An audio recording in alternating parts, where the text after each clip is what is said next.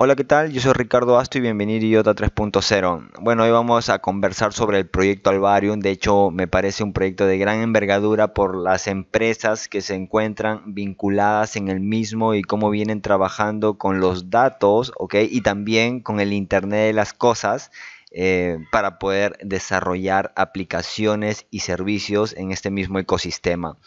El proyecto Alvarium, con el código inicial generado por Dell Technologies, ¿ok? Es un código, es un software que el prototipo o el algoritmo por el cual empieza a funcionar este proyecto viene por la empresa Dell Technologies.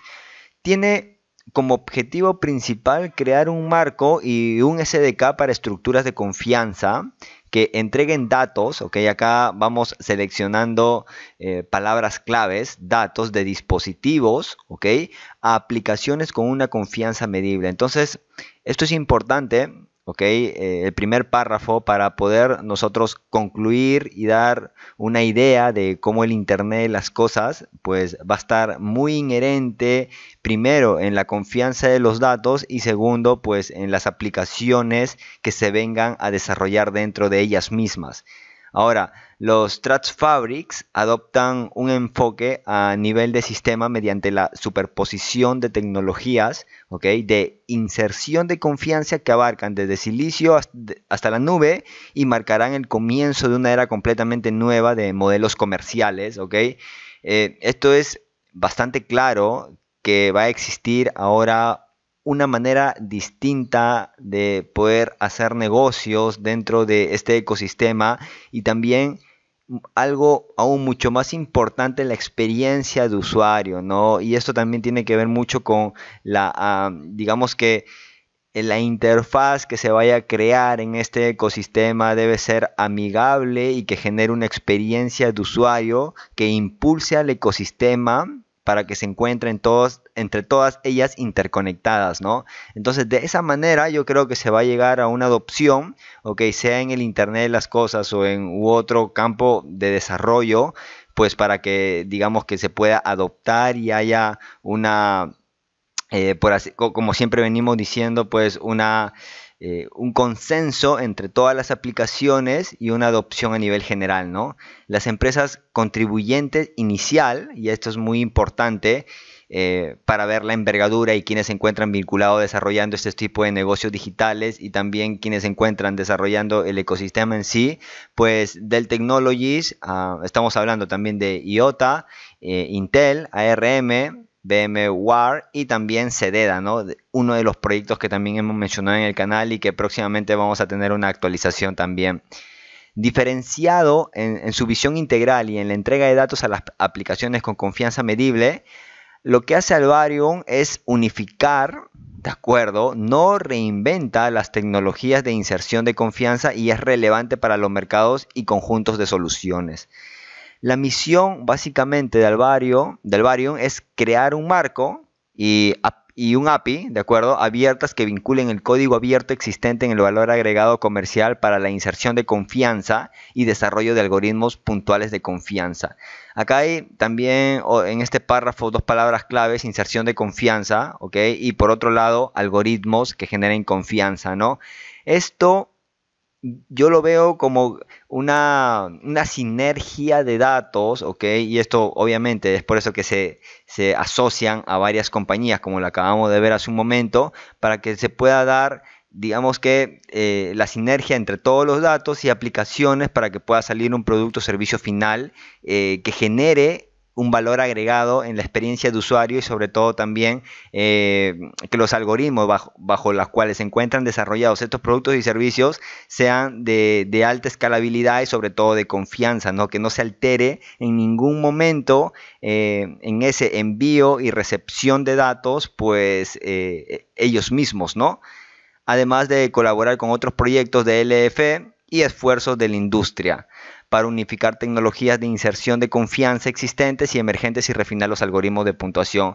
Acá hay muchas veces en donde se menciona el tema de algoritmos y confianza, ¿no? Algo muy interesante que debemos de resaltar en esta nueva economía y obviamente en estos nuevos negocios que se van a desarrollar bajo el Internet de las cosas, ¿no? también vamos a poder ver, de hecho, cada uno puede analizar uno de estos puntos de vista que ellos nos mencionan, que es una Data Confidence Fabric o tejido de confianza, y por qué necesitamos colaborar con un tejido de confianza global, ¿no? Estamos hablando ya que debe de existir algo global o un consenso global para que pueda desarrollarse, ¿okay?, bajo un mismo marco diferentes aplicaciones en el Internet de las cosas. Una de ellas, por ejemplo, ¿por qué o qué es el Data Confidence Fabric? Bueno, básicamente es un tejido de confianza en términos más generales, es una superposición virtual, ¿de acuerdo?, que ayuda en la entrega de datos entre dispositivos, porque estamos hablando de Internet de las cosas, entrega, lo que siempre hablamos, intercambio de valor entre dispositivos electrónicos que tengan un sensor dentro de ellos mismos, a aplicaciones con característica de confianzas medibles. Ahora, todo este intercambio de valor que va a existir entre diferentes aplicaciones o diferentes dispositivos, obviamente las personas ahora van a tener el control de ese mismo valor que están generando ellos mismos y no grandes empresas, ¿no? Esto es lo interesante y también algo que se debería analizar dentro de estos proyectos. El Data Confidence Fabric es una colección débilmente acoplada de varias tecnologías de inserción de confianza unidas con un marco abierto. El proyecto Alvarium presenta APIs abiertas y algoritmos integrados. Esto es lo bueno, que es open source, para que cualquier desarrollador y también entusiasta del ecosistema puede construir dentro de sí mismo y probar estos algoritmos integrados que generan puntajes de confianza para datos basados en las tecnologías de inserción de confianza utilizadas y de contexto general, ¿no?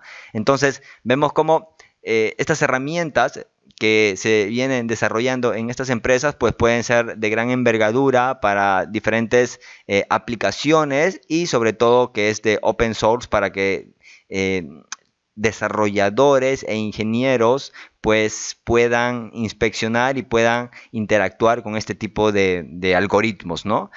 Por otro lado, pues se habla también de un consenso global, cumplir con los requisitos RGPD, que ya hemos hablado también.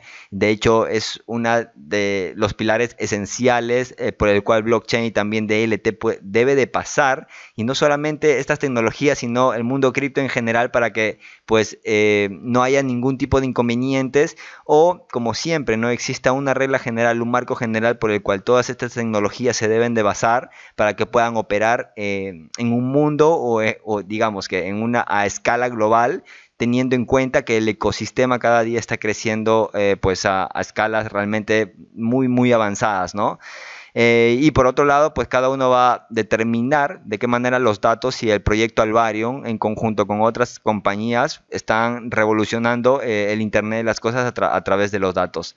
Entonces, me pareció muy importante e interesante la manera en la cual vienen trabajando dentro de Alvarium en conjunto con Dell Technologies, que es el propulsor, el integrador de este código, para que puedan pues diferentes entusiastas puedan inspeccionar y también puedan trabajar dentro de él, creando servicios en la nube y pues a una escala digamos que global, y sobre todo ahora como está el ecosistema en sí, pues sin duda alguna vamos a tener grandes avances en este campo, ¿no?, del Internet de las cosas.